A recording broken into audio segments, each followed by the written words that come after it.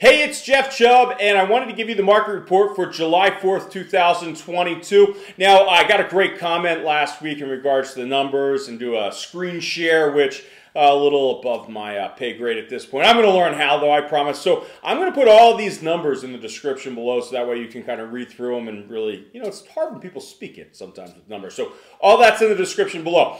We're going to go over the week-over-week numbers, right, which I told you we're going to be way down last week. We're going to go over the year-over-year numbers. So we're going to compare June 2021 to June 2022. We're ultimately going to rush through the week-over-week numbers really quickly. And then I'm going to talk about some big things that are happening in the market, really affecting the real estate market as a whole, which ultimately some big happenings that are going to affect our market down the road, if you will. So let's get into the week-over-week. Single-family homes, we had 4,815 units on the market as of Monday. This is a decline of over 600 units. Again, completely expected. I knew this was going to happen. It was because of the July 4th holiday we saw from Memorial Day. And just as a little kind of asterisk on it, I went back and looked at the July 4th weekend last year, and it was the same, about 600 units market, units decline in inventory that we saw last year too. So nothing out of the ordinary there.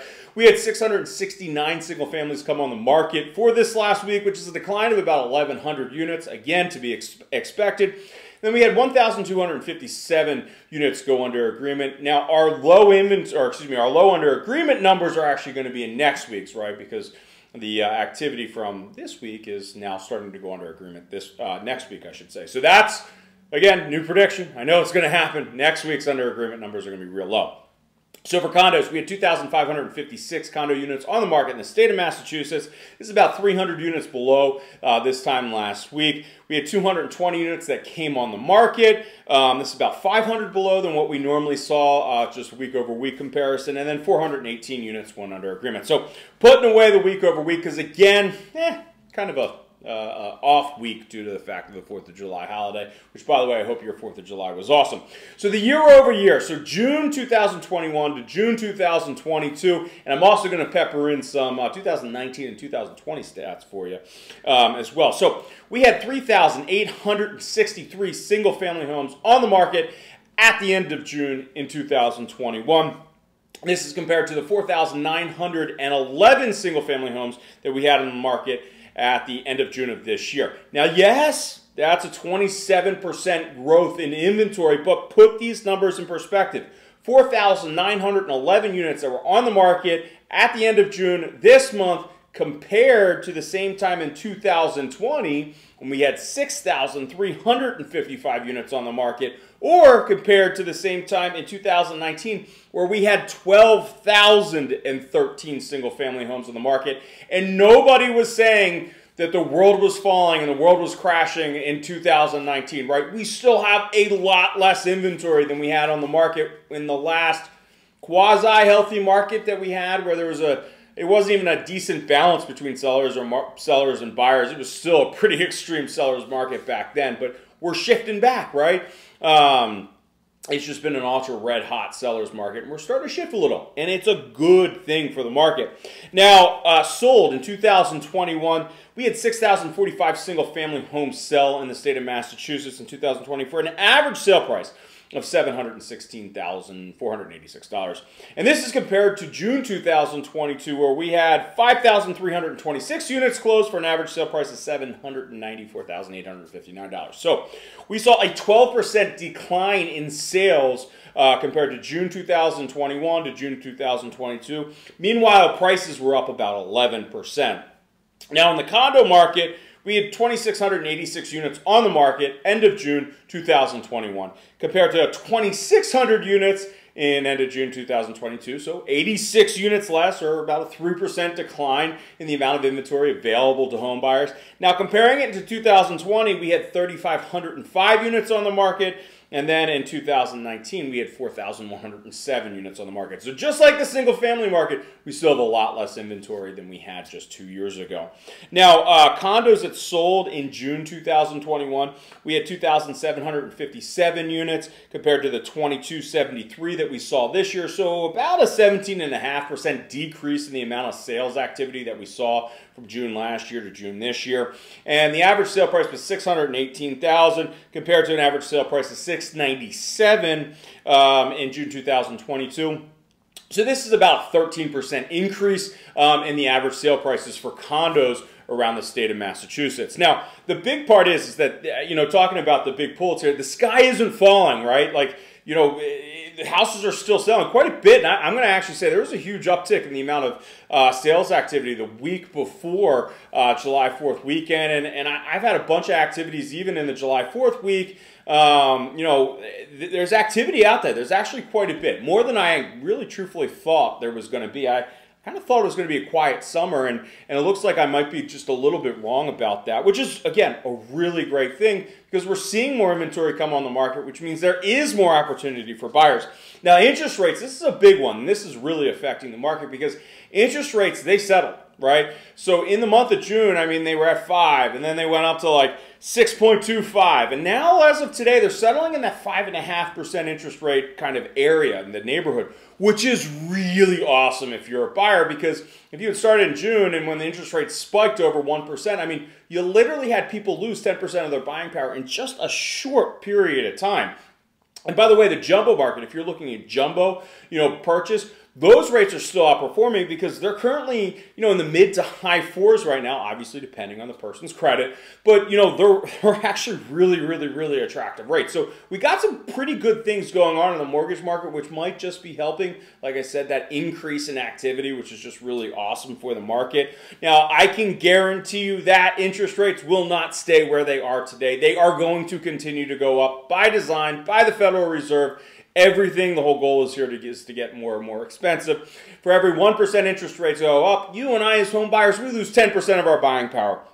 So one of the most important things that I have figured out is for new buyers, I'm having them actually, some banks offer it, not all banks do.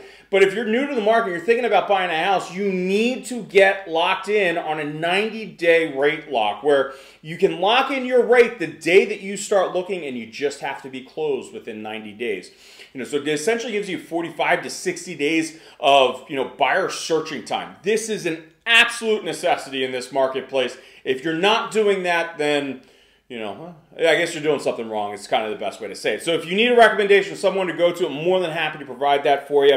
But interest rates, it's kind of 2 thumbs up, right? Like we're really happy at things going on.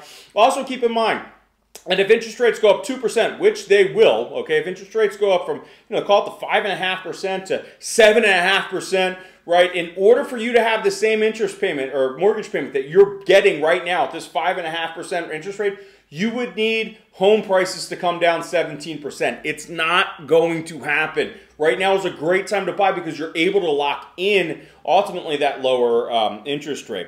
Now, the Boston metro market, it continues to outperform other markets throughout the country. I can't talk about necessarily other markets so much because, you have areas where there's been high investor concentration buying, like by big private equity firms, right? You have some areas maybe that are more tied to the manufacturing belt, right? I can only really talk about Massachusetts. It continues to be a really strong metro market. We have a really diverse economy, which is really great, which really leads me to some of the other news that's going to start affecting some stuff around us and as things kind of play out here. So the first one is we had a major mortgage lender declare bankruptcy. They're a third party. They weren't a bank. They were like a mortgage brokerage, if you will. And they declared bankruptcy last week, ceasing to exist, right? Ultimately, one of the first of many, quite frankly. And I will say the bigger news that really didn't get too many headlines, especially out of the real estate world, was that a private equity firm, and again, in a lot of these markets like Charlotte, Phoenix, Georgia, Atlanta was actually, or Atlanta, Georgia, was actually the largest market where you had these private equity firms just buying up a ton of single-family homes, right? Well, the first one, the kind of first shot was shot off the bow, if you will, right? One of the private equity firms stepped up and they said that they're actually going to be offloading 3,000 single-family units worth about $1 billion. Now, in the scheme of things, this is a really small amount, but like I said, it's the first shot off the bow. And when you talk about Massachusetts, the state of Massachusetts in general, specifically the Boston metro market, we haven't really had too much buying from institutional buyers buying our single-family housing stock. I think because it's so darn expensive, it kind of kept those guys out, which is going to be a really, really, really great thing for us.